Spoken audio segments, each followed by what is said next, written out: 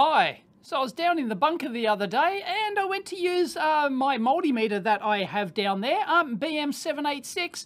I turned it on and it didn't work, and I thought, well, I haven't used that much, so you know, when you get that sudden sense of panic that goes through you, thinking, oh, not again. Yeah, you guessed it. The same shit happened to the same guy twice. Yep, it's completely Kamagatsa. Energizer Max batteries. There we go. Look at the leakage there. Fantastic. Expires 12th month 2030. Now, I don't actually know why I had a BM786 down in the bunker, because I don't use a multimeter down in the bunker that much, let alone like a, you know, a reasonably high-end one like the 786. I don't really need something like that down there, so I don't know. Anyway, I should just use a cheaper, simpler meter down there, I guess. So yeah, they're obviously not expired, but they have expired, if you know what I mean. So, and it looks like down in here, yeah, maybe it hasn't gotten onto the PCB in there, but there's a bit of residue on the case here, so I think the best thing to do is to get the case off first before we get in there with the vinegar and go ballistic and see what sort of damage. But it's not as bad as the other one, but yep, how come the same shit happened to the same guy twice? Anyway, the good news is I do actually now carry a spare battery door on the EEVblog store. So it's at EEVblog.store.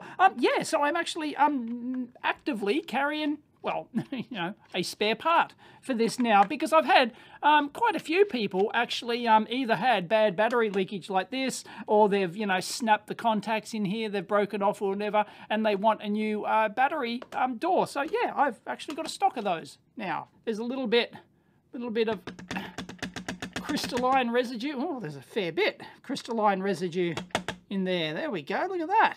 Wow. Oh, sorry, I've got the dark background here, so it's going to be overexposed a tad. Turn the iris down, and there you go. You can see the nice little crystals in there. Beautiful, aren't they? And that's pretty crusty, isn't it? Yeah, once again, I probably wouldn't even bother to reuse that battery door now that I've actually should use gloves here, I guess, but wow, look at that. Wow, that's really Kamagatsa, hasn't it? Terrible, Muriel. Might be okay if I get in there and neutralize it with the vinegar, but oh, what is that? What is that?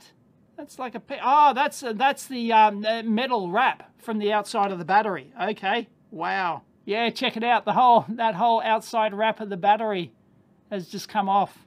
Yeah, I shouldn't use a dark bake-in tray like I've got here, because it really screws up the exposure, the auto exposure on the camera. So yeah, I need a lighter background. You want something like this because you don't want to do this kind of stuff directly on your nice anti-static mat. So yeah, you don't want to Kamagatsa there. Let's pour the white vinegar in, shall we? So I should always have some white vinegar on hand, and there we go, it's going to react. Yep. Boom, look at that. That will neutralize that and stop any potential further, but you've got to clean it out, of course. But should stop any further degradation. That metal has started to corrode, hasn't it? Yeah, definitely. So yeah, I wouldn't advise reusing that. That looks like that is really, yeah, that's starting to corrode. So unless you want to replate that, which, you know, if you're desperate, you have to, but I've got replacements, so yeah, no wuckers. All right, do we have any damage on the board here? No, just a little bit of crustiness up there. So we can just wipe, we'll just neutralize that and wipe it off, but yeah, that's not a problem, so I don't think there's an issue there. I greatly doubt it's got under the PCB there, but I might take the LCD off just to have a squiz. Oh, it's lucky I had a look here. Look at that. Wow, it did. The LCD contacts along there. Oh, that's terrible, Muriel. Wow. Yeah, lucky I took that off. Yeah, that's like that battery fluid like wicking under, because there's, you know, quite a tight seal on there, and I presume the zebra strip, the poor zebra strip, yep, along there, that's going to need a clean as well. So you can see the little carbon conductors in there, but yeah, that'll clean up okay. Oh, that's terrible. There we go, we'll neutralize that. Give that a scrub. Plating looks okay. We've got some blue residue left over. Some people said in the previous video that's a copper thing, as in a chemical reaction, to give you some sort, I think it was copper, somebody mentioned it. Yeah, anyway, those contacts look like they're gonna clean up nicely. Yeah, I don't think that's going to be an issue. Oh, spray it with the 70% isopropyl, so 70% and then roughly 30% water, and that should get that off pretty well. So yeah, I think we survived. I think we might have a winner chicken dinner here.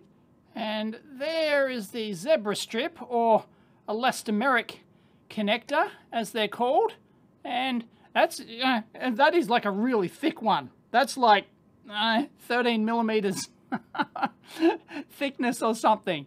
But yeah, that's really quite something. If you don't know how these work, they got conductive, those black things in there, like the alternate black ones there, they're actually conductive carbon strips in there, separated by insulative rubber. I don't know how they bond them together. Do they glue them together? I don't know if you have an idea how they actually physically manufacture these things, but yeah, each one of those is conductive. And good thing about these is that you don't have to line them up, because each because you might get like 3, 4 or 5 of these or something per contact on your PCB, so it doesn't matter if they're lined up or not. So you just shove your zebra strip or your elastomeric connector in there, and just wedge it against your PCB, and Bob's your uncle. So yeah, I'll just give that a bit of a clean, and that'll be hunky-dory. So there you go. There's the pitch difference in those. So you can see there's probably 1, 2, 3, yeah, 4 of those.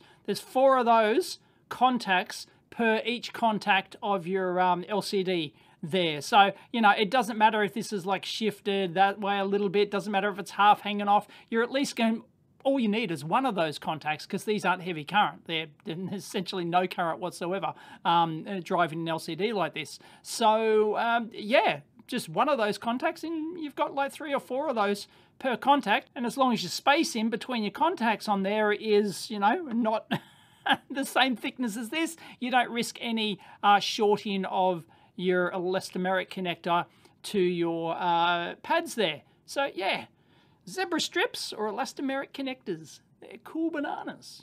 So there's the contact in the bad one. Yeah, that's Kamagutsa.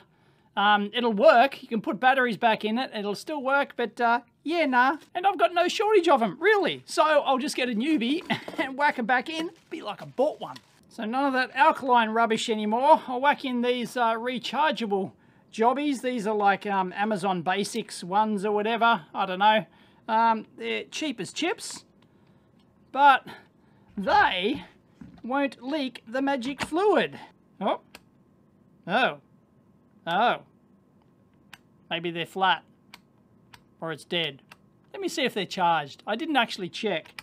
That could be yeah, it's very, very dim segments. I don't think they're charged. Oh, got them fresh out of the packet. All right, I've charged those up. Let's whack them back in. And yeah, I can see the comments now. People going, oh, any loops. Oh, yeah, calm down, okay? Calm down. Didn't have any AAA any loops. This is all I've got. So here we go. Switch it on, and better. Yep. Oh, really? Oh. Is it actually faulty? Or does it just not like... I fast charge these suckers. as in at 1.5 amps. Doesn't like that. 4.3 volts, that should be plenty. Well, it's negative, so all the electrons are going to fall out. So that's very interesting. Why does that fail? Why does that go on and then switch off? It doesn't pass the self-test. It just switches off. That is, oh, I can see a, no, degrees Celsius showed up there for a second. Oh no, it's there. Oh, it's a contrast thing. Ah, okay. So that must be, I mustn't have dried that PCB for the LCD stuff. So I think that's the LCD contact. Well, the driver, because there was no contamination on that board. Like, you know, I cleaned it all off. There was no rotting on the contacts or anything, but maybe zebra strip is, did I not put it back in properly? You can see it down there, actually. Yeah, that's it there. I can give it a bit of a wiggle, yeah. Put it back in properly and the LCD's not making contact, perhaps. It's actually working. You can see it, right? So, but yeah, there's a massive contrast problem. Or is that coming from the LCD drive circuitry? I'm gonna have to take this part again and inspect the board closer. It pays to do a better inspection, I guess. Or, as I said, some of those contacts, or one of those contacts is not good on the LCD. It could be like a row. No, because you'd get the others. So, I don't know. There's definitely nothing on this side, right? There's absolutely no... Oh, well, actually, there's a little bit left around there, around that via there, but that's just part of the programming header there. I'll clean that up. But no, there's nothing on the bottom side here. So, and of course, this is not, there's the main chipset down there. And they've got our thin film hybrid resistor divider there. Neato. No, I got a flippity-doo-dah on that.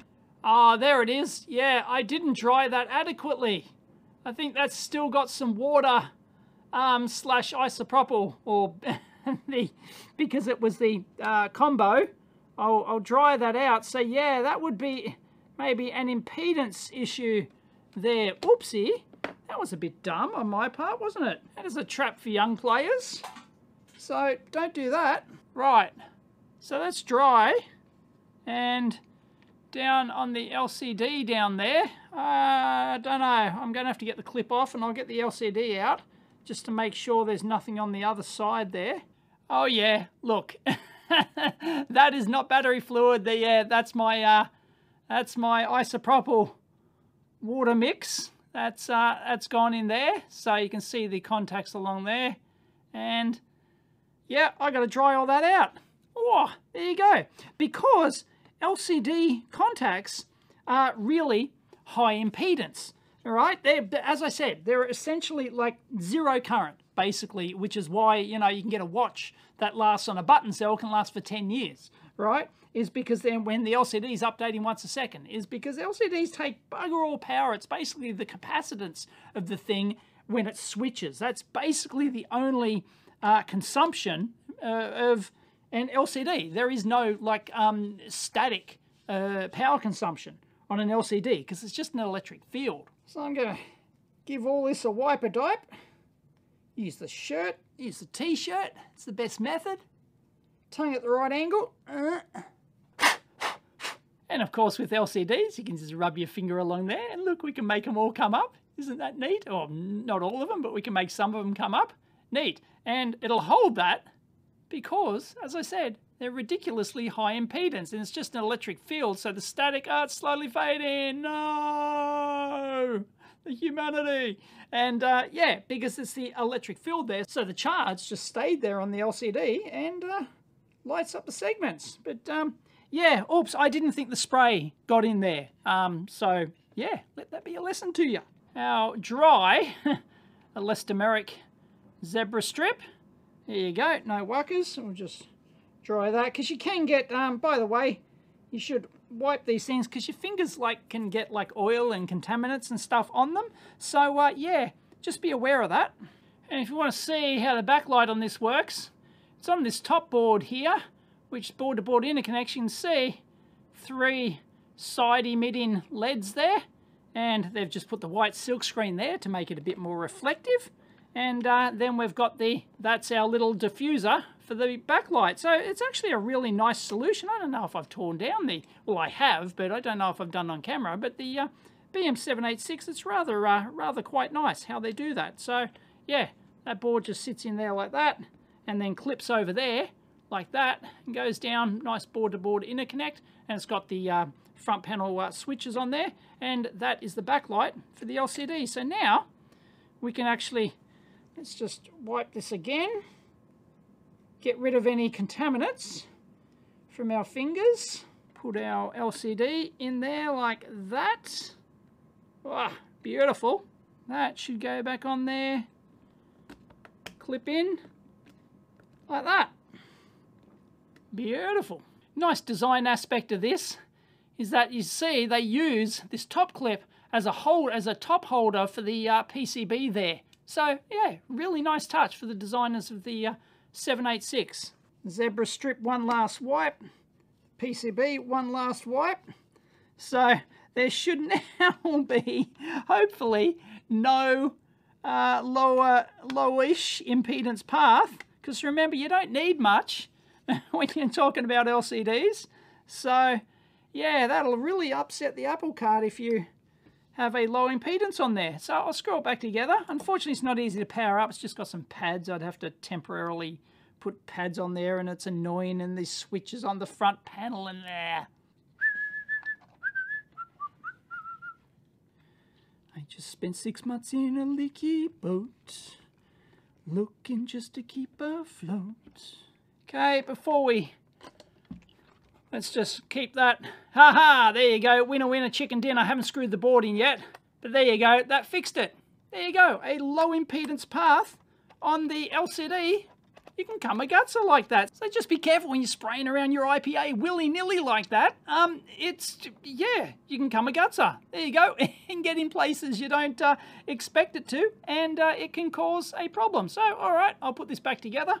No wuckers. So there you have it, that is back together, and serial number 211030538 is repaired. So there you go. I hope you enjoyed that repair video, and I don't know, other YouTubers might have hidden a dumb mistake like that, but no, I put it in, leave it in, so you can learn something. I hope you appreciate that. Yeah, if you get a low impedance on your LCD, then yeah, that can cause you to come a gutser like that and get hardly any contrast. I thought it was like completely off, but you know, you have to like test it right at the lowest angle you can see that the PCB was still working, it was still functional, but yeah, the LCD drive just wasn't enough to overcome all of the impedance, all that fluid on what impedance that is, I don't know, doesn't matter, but yeah, it was low. So there you go. I'm sure this thing absolutely works. So what I'm going to do is, rather than take this back down to the bunker, because I think this is too good for the bunker, I'm going to give this away. So, young whippersnapper, you have to be a young whippersnapper only. And you know what that means, young whippersnapper. No old whippersnappers trying to pretend to be young whippersnappers. I want a young whippersnapper who's in Australia, because I'm a tight ass and I don't want to pay the overseas bloody postage. So if you're a young whippersnapper in Australia, leave it in the comments down below why you want one. And I guess people thumbs it up. And that's what happened last time. And the winner got a meter. So the winner will get this meter. So there you go. Hope you enjoyed that. How can the same shit happen to the same guy twice? Well, apparently it can if you use freaking alkalines in your me.